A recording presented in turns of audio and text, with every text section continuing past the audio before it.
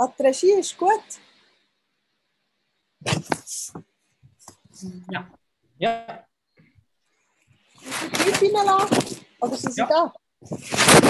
Nein. Ja.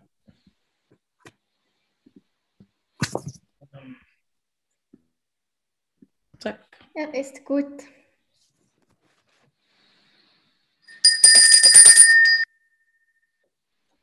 Hello.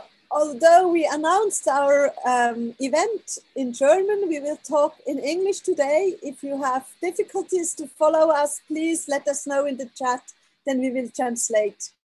We have our science afternoon today to this topic, on the topic of health data and digital technology on an international level. It's a very special edition because it is with our partner, the think tank foraus. We will ask the questions: how can we improve our health system? What did we learn with the COVID app? What do we need for a COVID certificate? Now I have the choice and gladly announce you Florence Balthasar as a member of the committee of foraus, who will do her own welcome. Thank you very much for coming, and thank you to all the members of foraus for collaborating with the Swiss Academies. Thank you, Claudia. Good afternoon from my side to everyone. It's my pleasure to welcome you all to this science afternoon in my function of board member of foraus. Foraus is the Swiss think tank on foreign policy. And I would like first to warmly thank the Swiss Academies of Arts and Sciences for letting foraus co-organize this edition of the Science Afternoon. Foraus is a grassroots think tank, and our mission is to develop independent and high quality recommendations for Swiss foreign policy makers, decision makers, and for the public. And in that sense, I believe we do share a common goal with the Swiss Academies. Over the past years, foraus developed a strong expertise on the topic of international digital health. And we're therefore very pleased to be able to contribute to today's debate, which is, I believe, more relevant than ever in the current pandemic. And with those words, I hand over back to Claudia, who will introduce today's topic and our speakers. Thank you, and I wish you a good event. Thank you very much, Florence. We know Florence for a long time, and at a day like today, it's especially important to have in our environment people who understand the international and above all the European relations and science. We know Florence from her task at Swiss Corps, which really helped a lot of scientific organizations for many years. And now I have the choice, I gladly can introduce you to Moritz Fegert. Moritz, maybe you can just give us a hello. This is Moritz. He is at foraus as a project manager. He was the leader of the Health Data Governance Project. He studied international relations in Geneva and in different other countries, and we are happy to have you with us. Just one sentence, what is your current topic which you follow right now? Yeah, thank you for the introduction, Claudia. I've been following closely the immunity certification schemes that have been developed in the last weeks and months, amongst many other things. Thank you very much. Then I can introduce you, Katrin Kramery, as a Director of Personal Health Informatics at the Swiss Institute of Bioinformatics. She has a Master of Public Health and a PhD in Neuroscience, and is also part of the SPHN initiative, the Swiss Personalized Health Network initiative. And she provides also advice to authorities and scientists for future project and a future health system. What is your current topic of action right now, Katrin? Thank you for the introduction, Claudia. Hello, everybody. My name is Katrin. we are in SPHN, we are entering the second phase of this important research infrastructure initiative, and we are in the process of consolidating the network components that we have built, closely collaborating with the Swiss university hospitals to make data, health data, routine health data, better shareable and exchangeable for research. Thanks a lot. And then I can introduce you, Marcel Salate. We all know him. He was the first voice heard when the pandemic started. He is head of the digital epidemiology lab at the EPFL. He's a biologist, but he knows a lot about artificial intelligence, about new developments. And what is your current topic of action right now, Marcel Salate? Well, thank you. So my current focus is finally again on my actual research, which is a great relief. And that actually is not related to infectious disease. It's still epidemiology, but it's closer to nutrition. And so there we're using mobile technology and artificial intelligence to get a handle on this link between nutrition and health outcomes. Thanks a lot. That sounds really interesting. Then I can introduce you Agata Ferretti. Agata Ferretti wrote her doctoral thesis at the London School of Economics and at the Health and Ethics and Policy Lab of ETH Zurich. She had a PhD which was funded by SNF, and she is very interested in ethical questions around personalized health, medicine, around artificial intelligence. What is your current topic of activity right now, Agata? Thank you very much, and thank you for the invitation. So yeah, my PhD, which I defended last month, was about the ethics and governance of big data in health research and digital health applications. And now I'm interested in continuing this research more towards the use of digital health for global health. Okay, so we see we have a really great panel who covers different aspects of internationalization, of ethics, and of science. And now I have the pleasure to give Moritz Feger the possibility to give us insight in the study which foraus conducted on this very topic. Thank you, Claudia, and thank you for the opportunity to talk a bit more about our work on health data governance and digital health at large at foraus. So what I will do now is give a brief context on our work from last year, and also bring forward three main arguments, main points for today's discussion. So last year we organized Swiss-wide participatory process with around 140 stakeholders and interested citizens, asking the question, how can we leverage the potential of health data and digital technologies so that it benefits society at large? And also, what position should Switzerland take on this discussion and on this topic, and International Geneva, and more specifically, regarding health data exchange in a cross-border context, in an international context. And out of this came a publication which was published last December with 12 policy recommendations. And now I'd like to share three main messages out of this publication. Yeah. So first of all, we said International Geneva should become a global hub for health data governance. It should be the place where initiatives start and where health data exchange at the international level is supported. And there are already initiatives going on in Geneva, which should be further financed and also politically supported by Switzerland, and Switzerland should sort of provide the framework conditions so that Geneva can really leverage this potential, because there's a lot of health-related, global health-related organizations already, but in the field of health data governance, there's still room. There's room for more. And also from a regulatory side, we said we need international health data regulations in the long run. We need regulatory space to sort of give a framework to health data exchange internationally. And this is there are ongoing discussions at the World Health Organization, but there's need for more political support, so that Switzerland should also take an active role.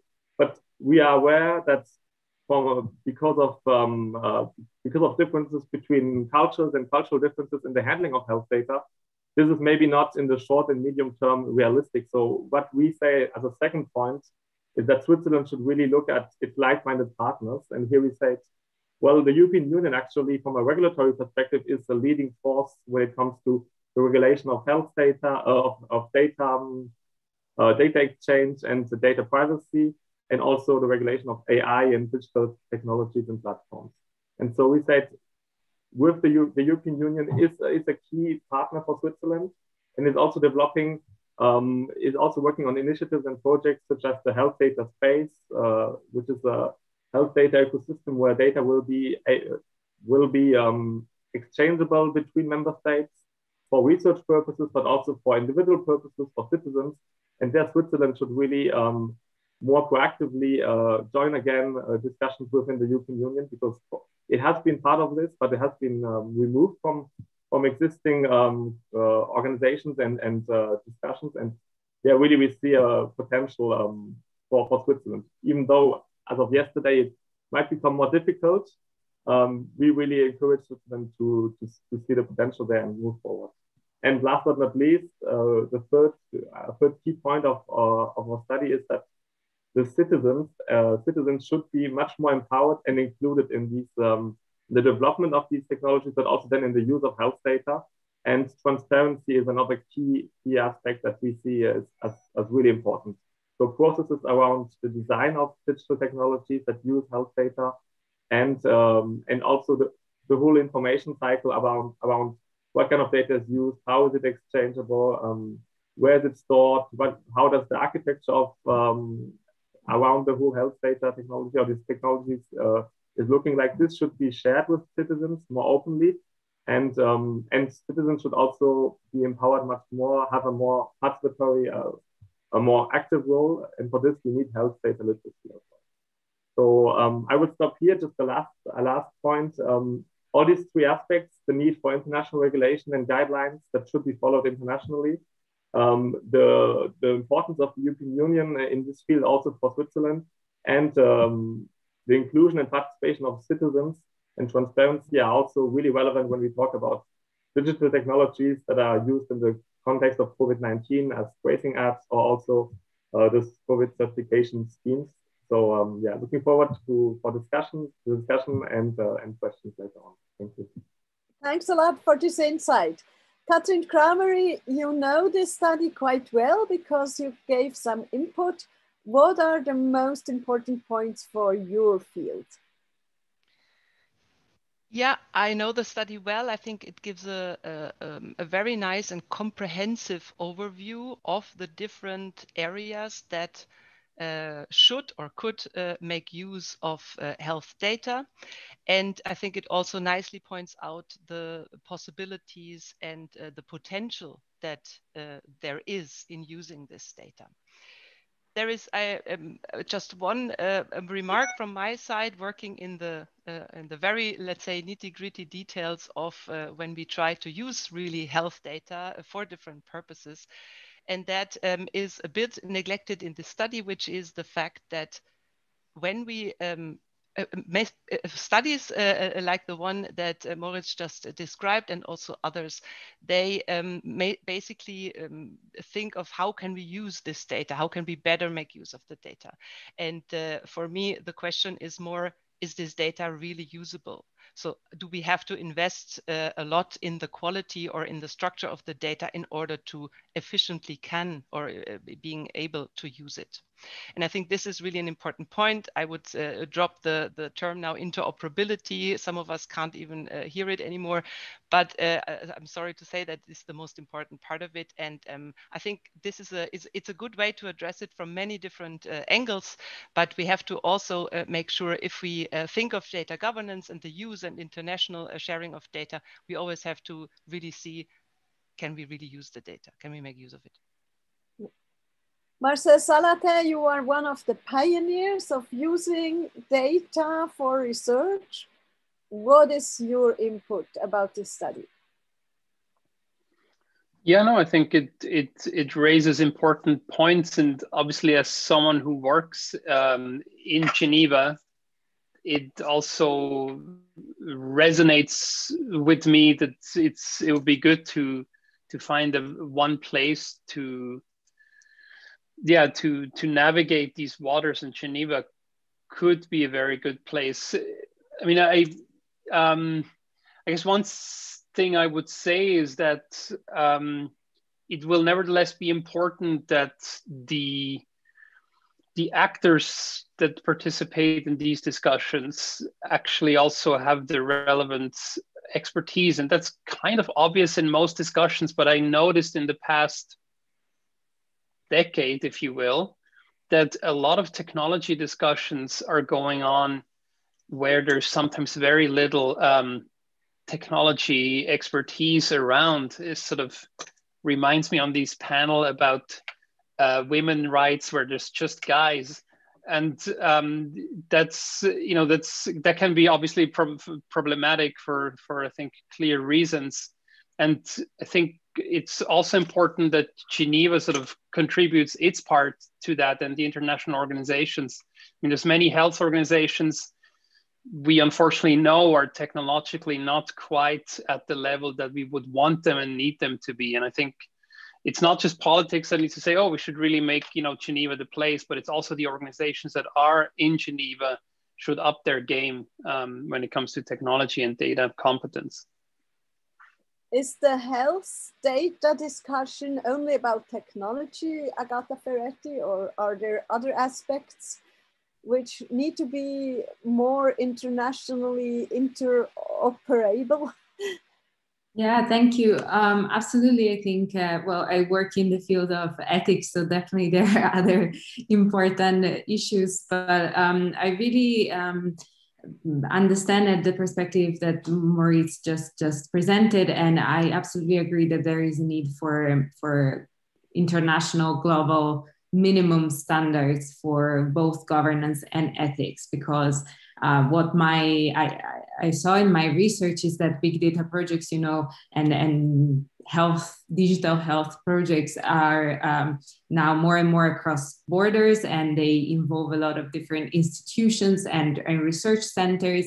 And the problem is that if we rely on local, regulations and data governance, there is a scattered jungle of this regulation, and different institutions provide their own perspectives, which obviously promote certain ethical issues. Of course, privacy and confidentiality has been discussed a lot and was at the forefront also at the European Union level.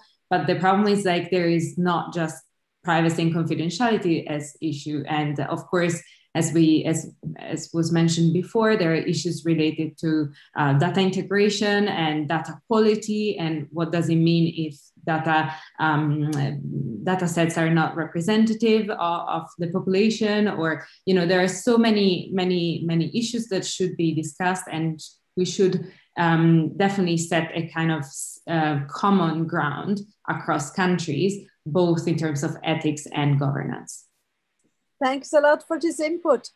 What did we learn with the COVID app, Marcel Salate? I thought we have only 1 hour. What did we learn with the COVID app? Well, okay, in one sentence, I would say, with many commas, maybe we learned that we can certainly develop technology quickly. We can develop it at a high level.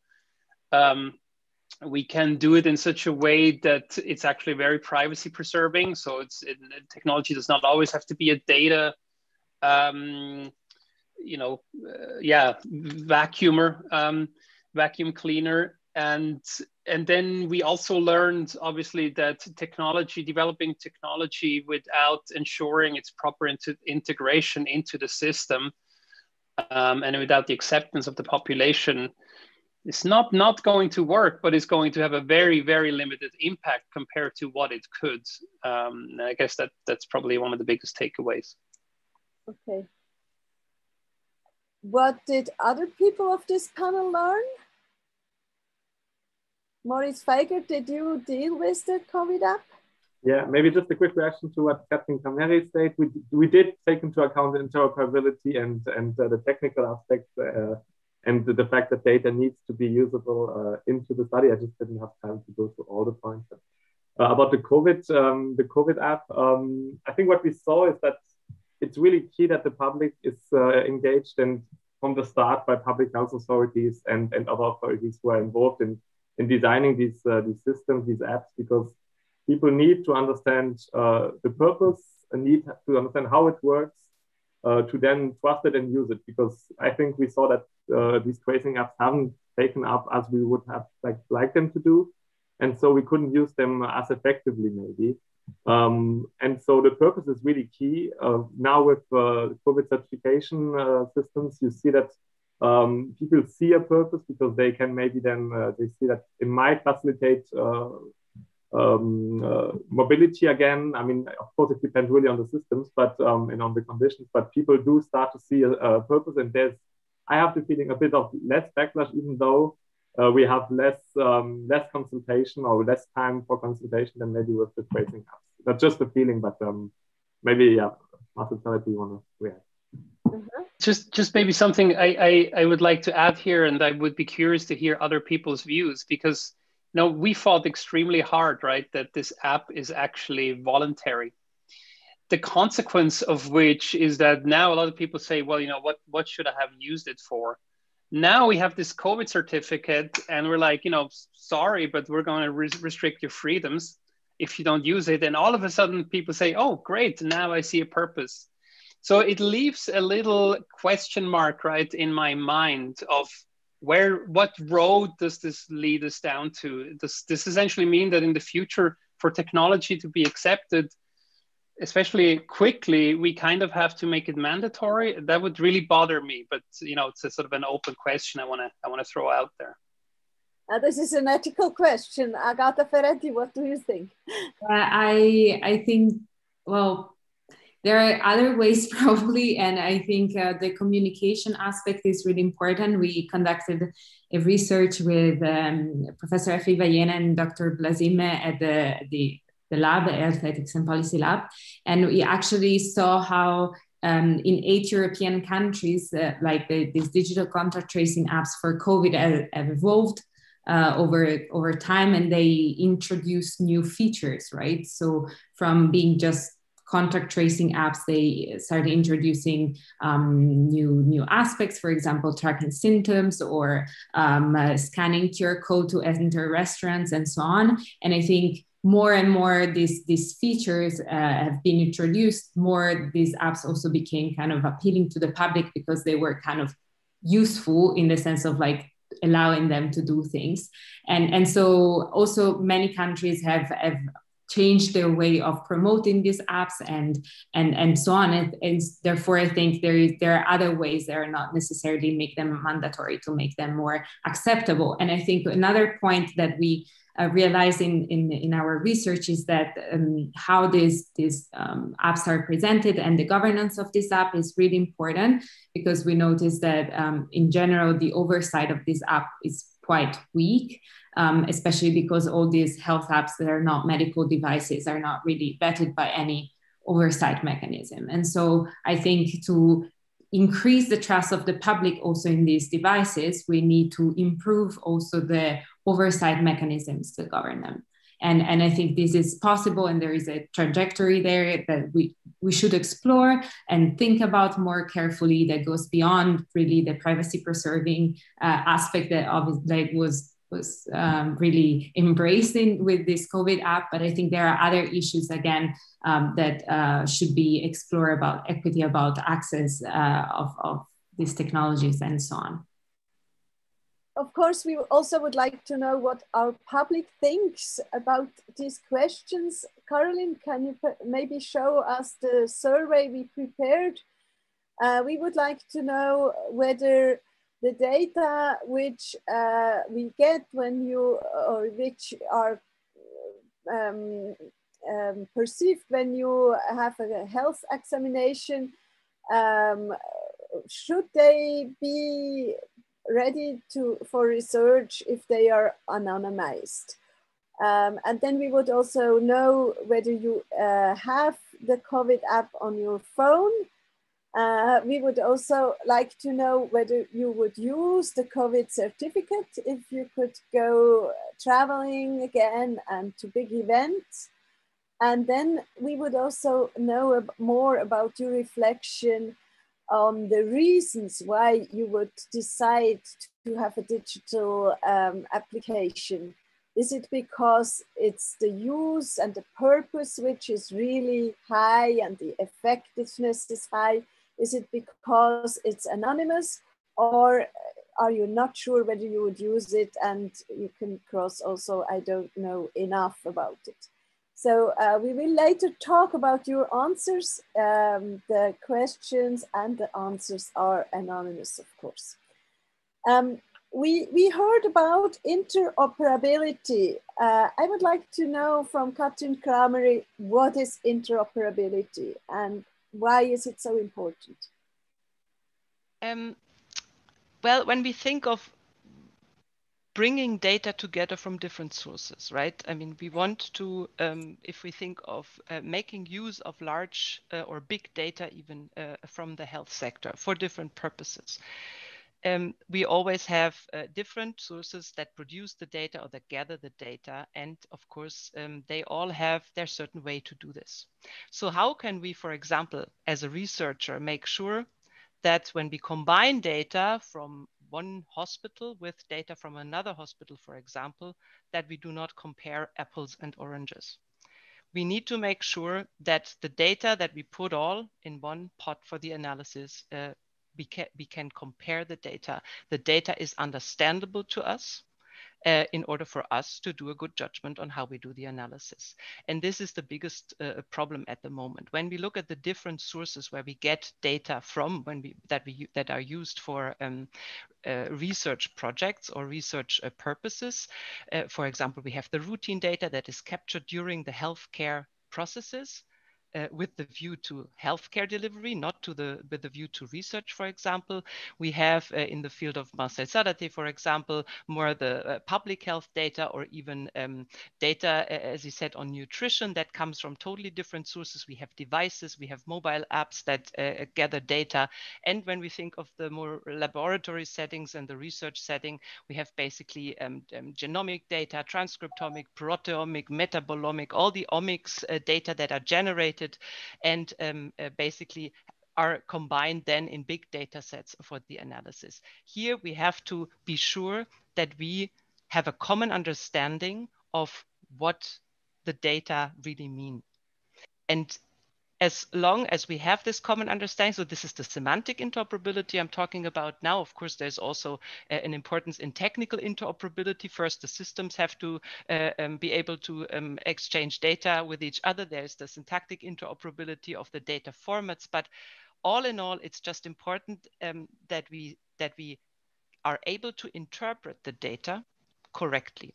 And when I say we, I don't mean necessarily us as researchers, as humans, but I even more importantly mean machines, right? If you have now a data set of 6 million, let's say, lab values, this is not to be opened in an Excel sheet and looked across and say, oh, what is meant by this unit or what is meant by that code? We cannot grasp the sheer amount of the data anymore as a human, so it needs to be machine readable.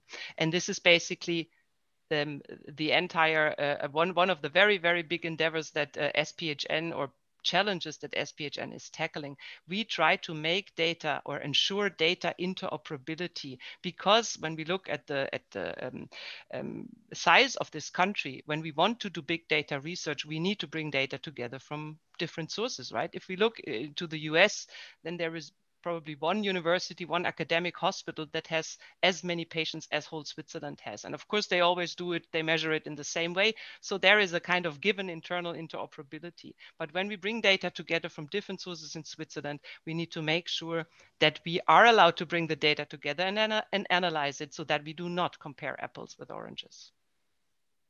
Is this a problem you also observed, Marcel Sadate, that data don't have the same semantics? Sure, although I mean, the work I do, of course, is on a much smaller scale, and so that we don't quite have the same amount of problems, but as soon as you take data sources from elsewhere, you run exactly into these kinds of problems. So it is a serious issue, and I'm glad we're making that differentiation between semantic and technical interoperability, because often it seems to me that people mean to say technical interoperability, where to me it seems the biggest problem is really the semantic ones, because the technical, you have two data sources, you make it somehow work together. That's not usually the issue, but the issue is exactly what we just heard, that what does it actually mean at the end of the day, and that's a key problem we have everywhere. Agata Ferretti, what did you observe? You made your doctoral thesis on big data and health. What are the big issues in ethics?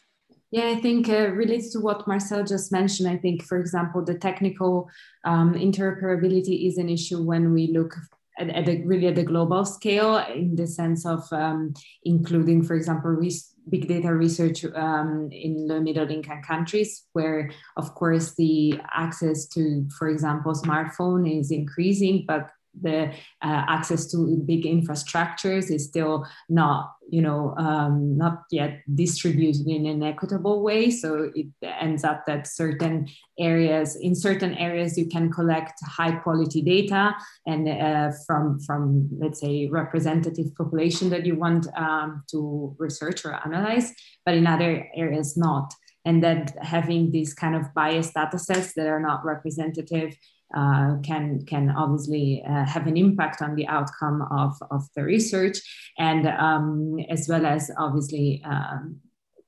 create disparities in terms of access to healthcare potentially. So I think the technical aspects are really relevant in countries where a lot of, we talk about electronic health records here in Switzerland, but in many countries, obviously doctors are still taking notes with pen and papers, and often they're taking it, with in the local languages. And I think here in Switzerland we have a bit this, because we have 3 different languages, but when you have maybe 50 dialects, it's way harder to create a system that combine all these different data.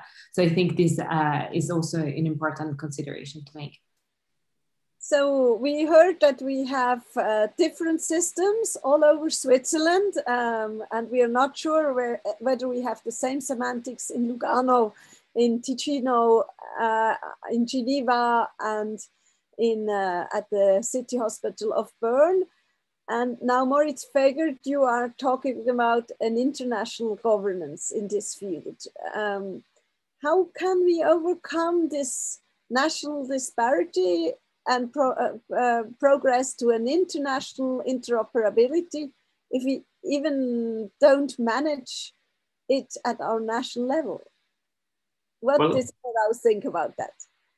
Maybe we don't even have to start coordinating. I mean, I would see it more in the way that we say, why not at the start, since we have this issue of internal semantic interoperability, why don't just use the global standards that are being developed? I mean, there are standards that exist already.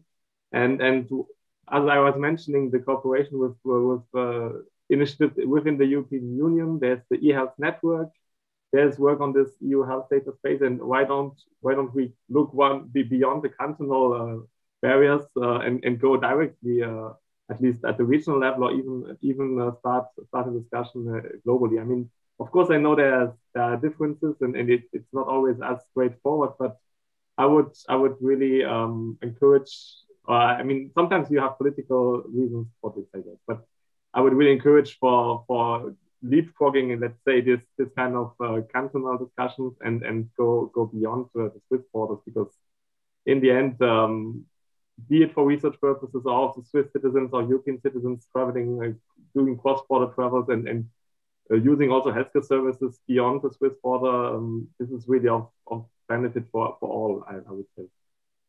A few years ago, I was at the FIAM conference, and personal health was a great issue. Katrin Kramery, what can you tell us about the European collaboration in personal health? So let me quickly reply to what Moritz said. So this is actually what we're doing, right? We have very few standards that are very Swiss-based. The standard for our hospital, for the procedures in hospitals, so that's CHOP, is very Swiss. That is unique in the country, but we do not, I don't know any other very Swiss-related standard. So basically we are working with international standards. The problem is not that we You're on mute. Sorry. So let me get to this.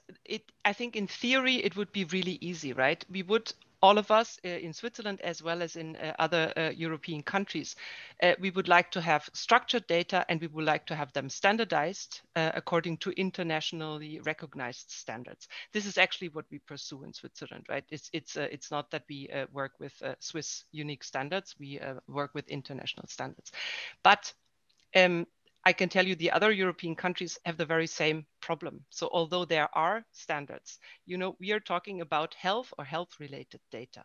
And health-related data, unless it is a clinical trial or a clinical study or a cohort study, so in a research setting, is gathered in the healthcare system, not with a view on its use in research.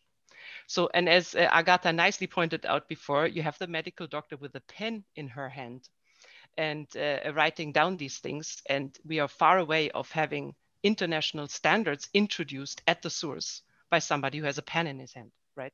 And so this is the real problem. And this is what I meant with my very first statement, that everybody would like to use the data, but nobody really thinks deeper in what kind of investment do we need to really make this possible, because there is a big layer missing in the middle. We have the data that is gathered in the healthcare system, but then we need to build up this layer that this data is processed, is curated, is annotated, is standardized, is structured. And then we can talk about a health data ecosystem. But this layer is necessary. We cannot, and also the European countries, everybody has the same problem. Some are more advanced, and this is tightly connected with the digitization of the healthcare system. Some who are not, where the healthcare system is not far advanced in terms of digitization, there we really have to do investments now. On the other hand, we are collaborating very nicely, just to answer your question, Claudia, with within the European community. We are also participating in all these very important initiatives, like the data eco spaces, but also the Elixir is a very important initiative. GA4GH is even a global initiative when it comes to standardization of data. So we participate in all of that. The problem is just being able to make this bridge from the healthcare setting to the research setting. And if you would like to bridge the healthcare and the data setting to the political setting, to the governance setting, to international Geneva, what would you need from a think tank as foraus? You asked me, Claudia? To help your work. You told us you are collaborating well, but there is a layer which is not there yet. And foraus thinks that we should work closer together. So what would you need from a think tank as foraus to be able to go ahead? So actually, if you ask me this question, my needs are rather not on the level of a think tank. My needs are in really IT infrastructure, money investment, and on a deeper level. So maybe Marcel or Moritz want to answer that question. So I think we have to invest bottom up, right? We have to first prepare all the countries, and then we can talk about the overall level of collaboration. Okay. Then this is a question for Marcel Salate. In our pre-discussion, you told me there is a fear that Switzerland could miss the connection, not only the European connection, but the connection with modern personalized health and digitalization in healthcare system. Yeah, I mean, it's a concern, and I think it's we've seen bits and pieces of that in this extremely unusual event of a pandemic. But you know, the things that you see then, right, that don't just happen like this overnight. I think it's a typical situation where all of a sudden you see these problems on a systemic level. I mean, we've been talking about digital issues, right? Basically 1 month after the next, and that is not a coincidence, right? These weren't just randomly, suddenly many digital problems, but the pandemic swept away this layer that sort of was caching these and hiding these problems, and in a crisis, of course, these things tend to break and become visible relatively quickly. And so, you know, at minimum, we should take that as a wake-up call. I mean, things are happening incredibly quickly. I'm still not convinced that the majority of people, which is one thing, but even of the decision makers, understand the scope of the technological change that is already happening, let alone, right, that we will face in 5 years. And we're still sort of dealing with making sure we don't fax each other anymore. So there, right, I don't know what needs to happen. I mean, I'm trying to push where I can, you know, trying not to break things. But it's a very frustrating process, to be quite frank. And I think this was a point where foraus started to think, wasn't it, Moritz? Yeah, so maybe to complement on our role, where we see our role in this discussion is really to raise awareness within the public, but also within the decision-making field, so that there is an awareness that there's a political priority to put there, and also financial resources to put there, as Captain Cameri said, of course. And just to react on the financial side, I think at the European level, there has been some awareness with the EU for Health program. There has been a few billions put on the table, which is what the budget was quite increased quite highly, and also on the side of making data interoperable and seeing this kind of priority. Of course, there's still much more needed, but my feeling was that within the European Union, at least, there was some political priority seen there. But so yeah, we see our role in raising awareness, bringing these questions and challenges and needs on the table of decision makers, and then hopefully having some impact then later on when there's political reforms and changes. Thanks a lot. May I have a result already from the survey, Caroline? Do you have enough data to show us what our public thinks? Okay. We have 91% of our public which likes a lot to give their health data in an anonymized form for research. And we have 73% who have their COVID app on the phone. And we have 95% who would use a COVID certificate. As Mr. Salate told us, there is more urgency to travel than to protect ourselves. And it's not on a voluntary basis. That's interesting. And more than half of our public would use a device because the purpose is high for yourself or for others. 55% think it's important to have an answer which is anonymous, and 18% don't know a lot. This is maybe not a relevant distribution for our Swiss population, but for our panel, and it's interesting. What do you think about it, Agata Ferretti? Did you expect this kind of answers? Well, they're really interesting, and shows probably the, as you said, the Swiss public is probably well informed. So it's not that they need more information, or I mean, they might need some, but they already consider themselves well informed. And what I see is that they really pose attention on the anonymization.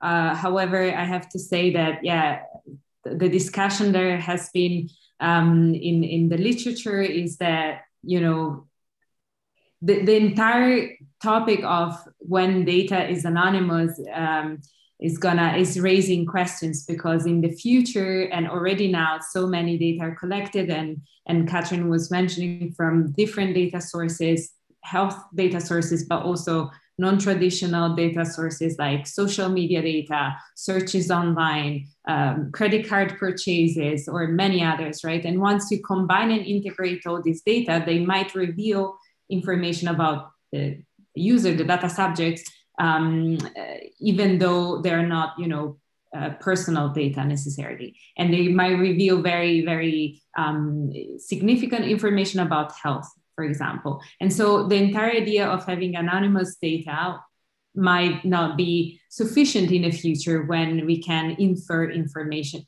even from anonymized data, right? So I think we have to carefully consider this. And despite, again, this goes back to something that has been touched upon before, that also, again, at the European level, we really stress the idea of privacy by design, but maybe these approaches are not covering the entire spectrum of ethical issues that might emerge in the future or are already emerging, concerning, for example, data ownership, data control, the research accountability, but also the fair distribution of risk and benefits associated with the use of this data. And I think these questions are still up to be discussed and to be really analyzed more in detail and thought through. And so in this sense, I think Switzerland is not late, because has still time and should take time to really explore these questions that are worth being explored, and not be superficial, let's say, in approaching these questions.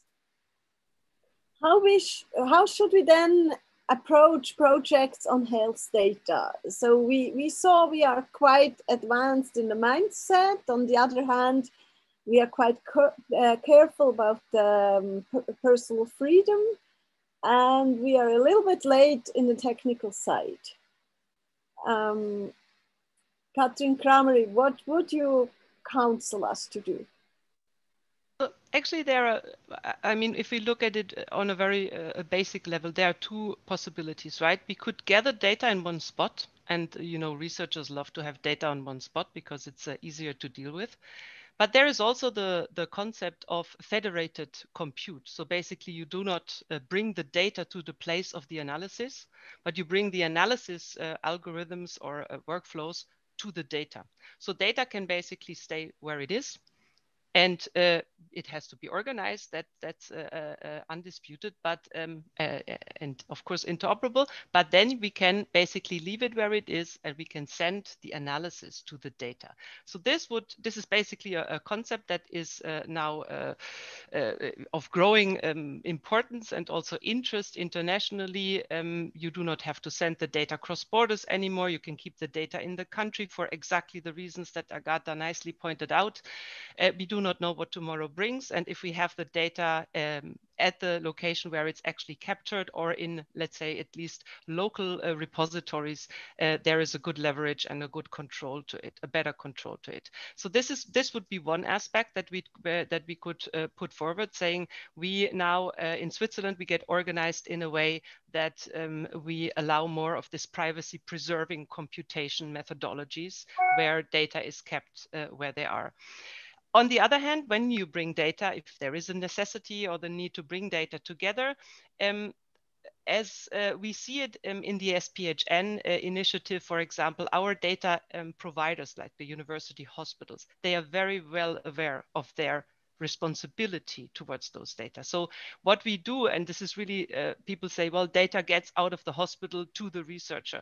There is a big step in between, and this is the preparation of the data in the hospitals, the de-identification, so the getting rid of all the identifying components of this data. This is really a big task itself. So basically, I can give you, for instance, hospitals even shift information about a date of a visit or an encounter per patient, so that even if, as Agatha said, you could be able to re-identify somebody if you have the re-identifying information to compare it to, you would have a harder time to re-identify somebody because the dates are shifted, right? And so in order to do that in a way that research can really deal with the data, you have to do that, of course, in the similar fashion for each patient within one research project. And you have to do it in a different fashion for the same patient in another research project. So there's a lot of work going into de-identification of data, which is exactly necessary for the reasons that we heard. So these, I only actually see the two possibilities. Either we take care that the data is properly de-identified as good as we can do this. And I think the next step when we gather data in one spot would be, we shouldn't give the data out of hands, right? It should not be a data set that is given from one and to the next person. Because me as a patient, I signed a general consent agreeing that my data can be used for research purposes.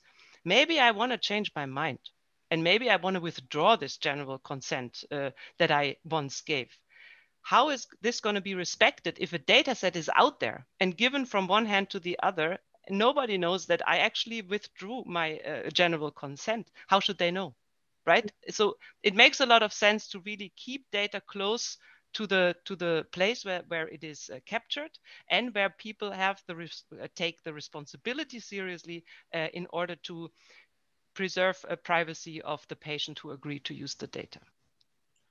So keep data close to where it's captured. Marcel Salate, would you be able to do research if data is kept close? Well, depends on the research, but yeah, I mean, as a principle, I would say it's great, right? This should be the starting point, and you know, it's not the coincidence, of course, that the Swiss COVID approach was that to the extreme, right? Where no sensitive data about the contacts ever left the phone, and you could still do the kind of, you know, reach your goal, which I think has to be the central question, right? What is actually the goal, and how much data do we need for that? And it often turns out on you know, second thought. I mean, at the moment we live in an environment where everybody wants just more data. But when thinking a bit more carefully, it often turns out that for the specific problem you're trying to solve, maybe there isn't that much data necessary. Or then you come to a sort of middle way where you say we do it in a federated way, or then the last way would be to say let's all do it in a centralized way. But I think the reflections should in the future maybe start from that end, and not start from the point that everything should be centralized, and then you reflect, could it maybe also be a bit decentralized, but the other way around. Thanks a lot. Moritz, you mentioned in your presentation also the issue of the COVID certificate. What did foraus think about the COVID certificate? Okay, so maybe first a disclaimer. It's what do I think as a member of foraus, as an author of foraus on the COVID certificate? The organization doesn't have an official stance on it, but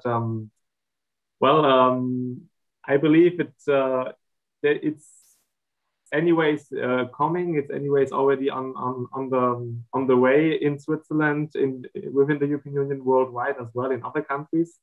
And so what we see is we need to align the systems. We need to have comparable criteria. We need to follow common guidelines, and there the World Health Organization is working within this smart vaccination working group, which is at the moment working on vaccination data, but is actually going to include also data from lab tests and PCR tests and so on.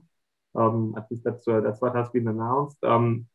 We need states to follow these international guidelines, which are coming, which are still being developed, but to have systems that can be used in a cross-border context, because there's no use in having 100 and so many national systems, and then you would have to do your certificate in different countries and different systems.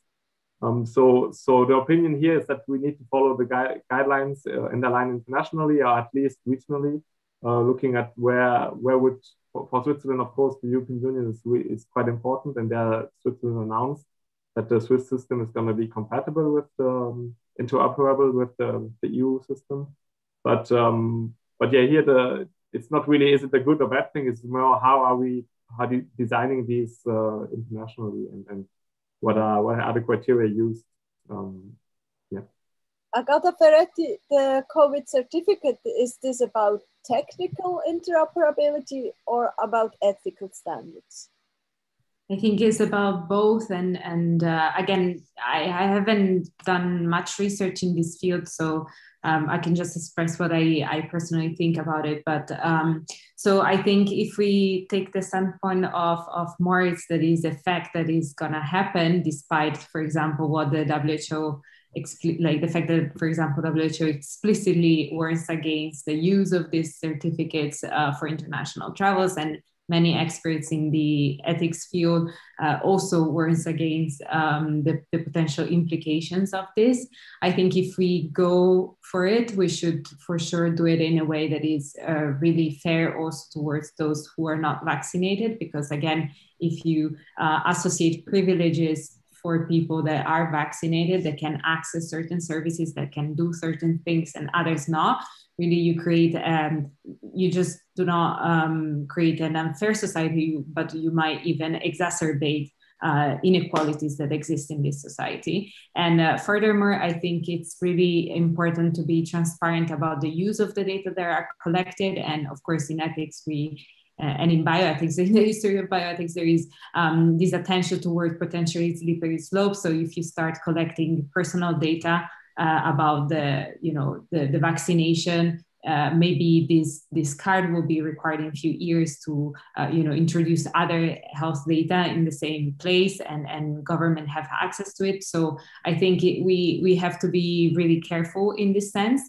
and maybe also think to potentially speed up with vaccinations, which are really the tools that we have at the moment to allow for reopenings and also economic growth, rather than relying entirely on these certificates. Maybe there are many countries in which a lot of people, I think, would like to be vaccinated, but still there is a lack of access to vaccinations. And so I think to not increase these inequalities, which should actually push towards a better provisions of vaccines. Thanks a lot. Marcel Zarate, did you have any observations about the COVID certificate or insights? Well, it depends on what level. I mean, as you may know, I'm personally not a big fan of this certificate, because in the time when they are actually necessary, they are a potential danger for creating this kind of unequal access to services. And when a sufficient amount of people is vaccinated, then they're not that necessary anymore. So at the same time, right, we're building this digital infrastructure where we get to decide who passes through this door and who doesn't. And that bothers me a bit. I think we have lots of things to do. We have many problems, many things we should catch up on digital. Not sure that building this kind of infrastructure would be the thing to do. That said, the simple observation is that we don't get to set the rules outside of Switzerland. And there, of course, I applaud the government for quickly moving on this issue to make sure that people living in Switzerland have then the ability to travel abroad where this certificate may be necessary. But I'd like to see it used as little as possible in Switzerland. We just arrived at our final round. Did Switzerland miss the connection? Maybe from your different perspectives, you could answer once more this question in 1 or 2 sentences. Would you like to start, Agata Ferretti? Sure. Well, I think no, Switzerland hasn't yet missed the chance to, embrace the digitalization of the health sector, and I think this will bring a lot of, or yeah, for sure will bring a lot of opportunities. However, I think it's really important on the one hand that we should really engage all the stakeholders, including, as was mentioned before, the public, and including their perspective and sitting at the table. And although, and I saw in the questions, also in the chat, is complicated and is challenging to, you see, find a common agreement or a minimal common ground, I think this should be nevertheless attempt, at least at the societal level. And on the other hand, I think it's really important to bring us back to what Maurice said at the beginning, to set a kind of standards that can be respected at the international level, special governance standards, ethical standards,